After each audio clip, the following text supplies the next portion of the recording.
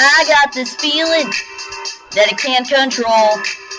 It's heredity that's discovered recently. It all started with Aristotle 2,000 years ago.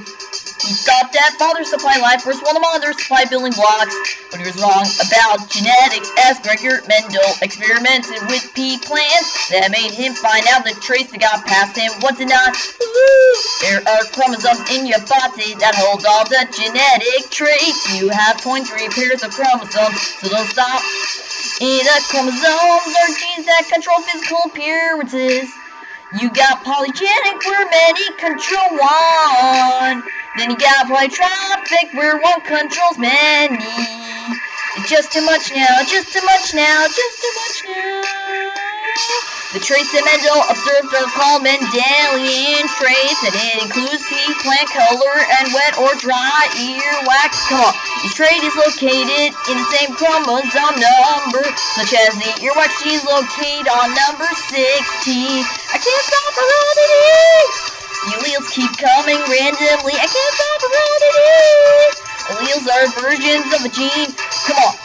Ooh, dominant and recessive.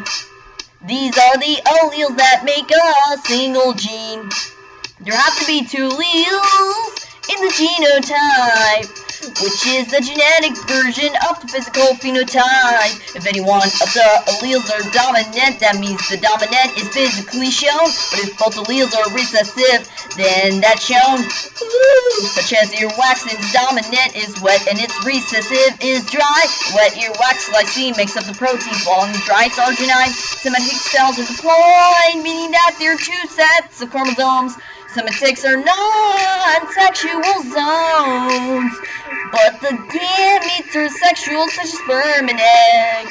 It's just too much now, just too much now, just too much now. The gametes are called haploid cells, having only one set of chromosomes, while in the diploid cell, the two sets come from each of your parents. Come on, but in haploid cells, they combine with another two, make another diploid. But in some plants, they're polyploid, meaning that they have more than two sets. I can't stop heredity. The alleles keep coming randomly. I can't stop heredity. The dominant masks the recessive. I can't stop heredity. Two same alleles are homozygous. Can't stop heredity. While they're different, ones are heterozygous.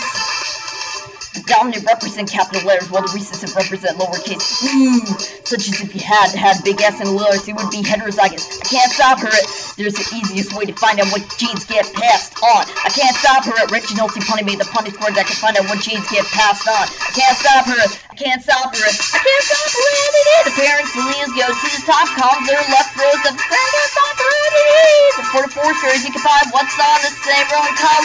In each square, you'll find out if the gene is dominant or recessive. Yeah, such as when SS versus combine, you get 50 heterozygotes and 50 recessive. Can't stop heredity. The earwax gene also produces body odor. Can't stop heredity. That's an example of a pleiotropic gene. I can't stop heredity. The first 22 pairs are autosomes which are sex-linked. Can't stop heredity. Well, the 23rd pair is sex-linked. You can tell, women have full-length chromosomes. I can't stop heredity. One man and one full-length and one shorty. The full chromosome is the only trait that has dominant and recessive traits that can get passed on, while the shorty one has nothing.